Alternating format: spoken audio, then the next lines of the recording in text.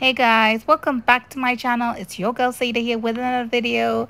So I did this YouTube reel and a lot of people asked me about the recipe on how I did this cauliflower fried rice. So I thought I'd put it up on my YouTube channel so you guys can see what I did.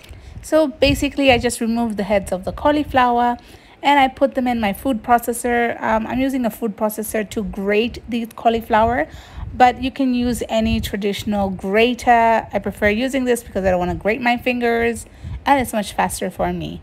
But yeah, any traditional grater can do the trick. So what I did after that is I take the grated cauliflower and I put it on a pan.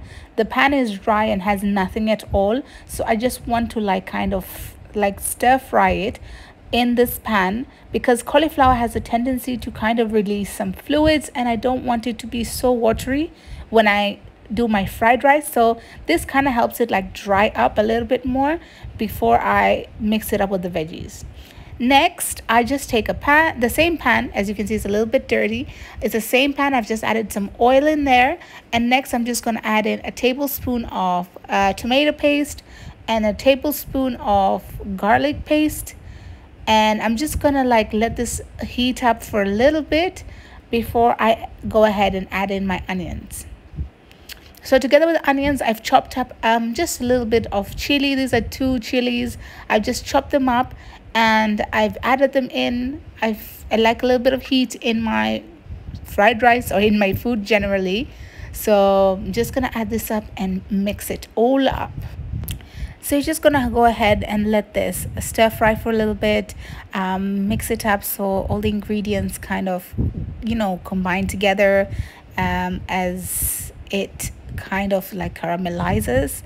But basically any fried rice, you can just find any vegetables you have in the fridge and just chunk them in.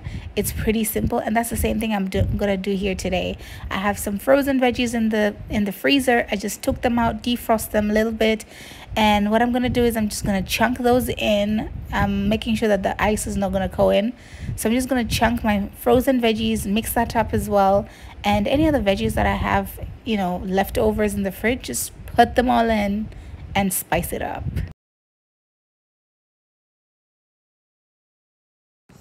Okay, so here I'm adding my mixed veggies. Guys, I didn't have any measurements because like I said, I usually just get every kind of leftover veggies I have in the fridge and chunk them in. You know what I mean? It's yeah, just simply like that. So if you have any other vegetables that you like to have in your fried rice, go ahead and dump it in. Okay, so I usually like to add in a little bit of Maggi seasoning, so I'm using Maggi seasoning in there because I want my vegetables to have a little bit of a taste before I add in the other ingredients. Okay, over here I'm gonna add in some oyster sauce. I absolutely love oyster sauce in many of my stir-fried rices.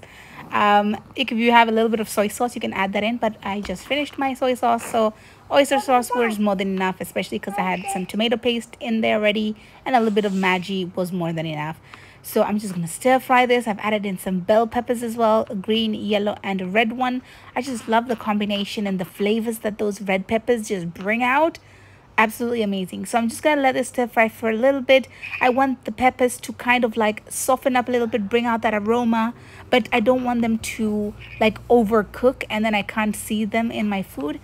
I've also added a little bit of black pepper because I like my heat in my food. I'm just going to fry that up for a little bit, and then lastly I'm just going to add in my cauliflower.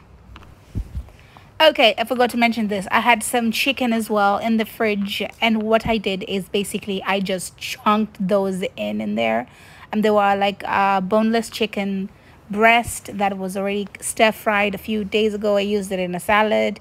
So I had this left and I just put them in, but if you have any chicken, you can also chunk them in, but chunk them in earlier, right after the tomato paste, because chicken has a tendency to release a lot more water. So you don't want to have so much water in your fried rice. It won't be fried rice, it'll be boiled rice or something.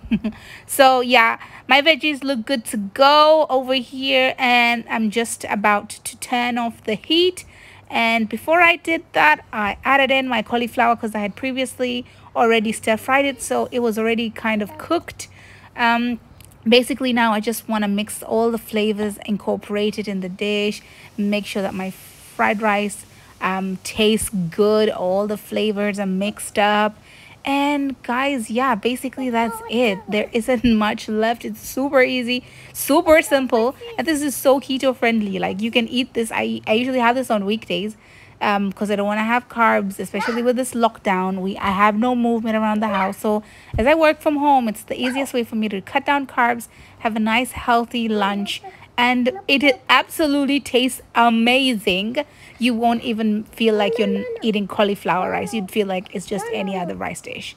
Anyways, I hope you guys enjoy this recipe and you try it out. If you do like it, please let me know in the comment section below what you think.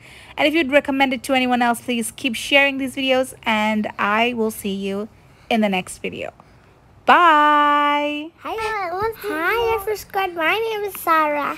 And today my mom's cooking show is amazing. And I love the food. Ooh. And this mom wants to say hi also. Smile, say hi. Hi. I can wait to dinner. Yeah, they were trying to be quiet during the voiceover. They did quite well though. Bye. Bye.